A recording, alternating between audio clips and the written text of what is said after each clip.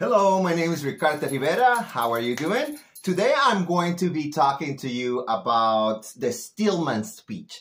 Basically, this is where you actually defend the opposite side of what your opinion is. So the argument here that I'm going to argue for, it is taxes are constitutional.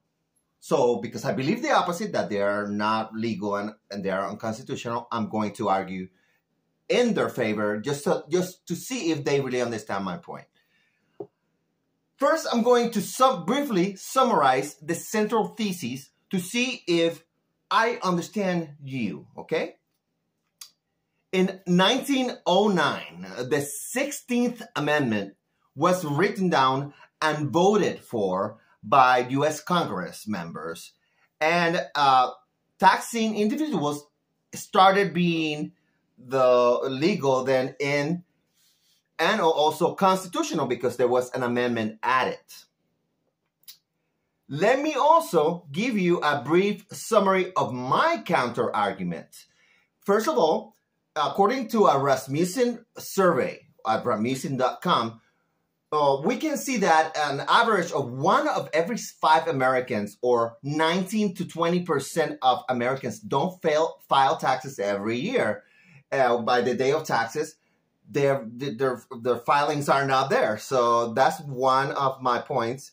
And maybe these people are doing that because they believe that it's illegal. The second is that the Supreme Court in 1895 decided that taxation of individuals was unconstitutional or illegal. What's going on there? And then the third one is that the 16th Amendment was not ratified by Congress or Senate or any of the local entities, because to ratify anything, to change the Constitution, you need not half of the Senate and of the Congress. You need 2/3 of the Congress. And apparently, in my opinion, from what I've read from history, that didn't happen. Now, let's move on. And now I will give you 3 points that represent the most compelling evidence in support of your claim that taxing individual citizens is legal.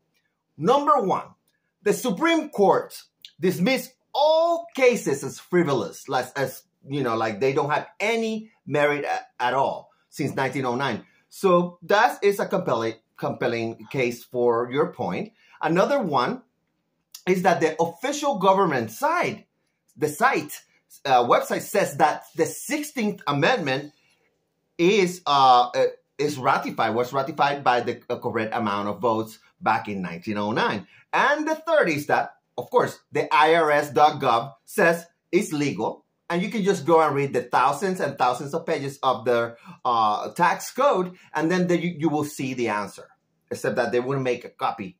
Well, sorry, I'm not supposed to argue for that. I hope that members of the Supreme Court who are listening to me, I hope that you think that what I told you, explains your point fairly. And I just would like to know from you, members of Congress, if I did correctly state your position. Thank you so much for listening. And you have a great day or great night. Take care.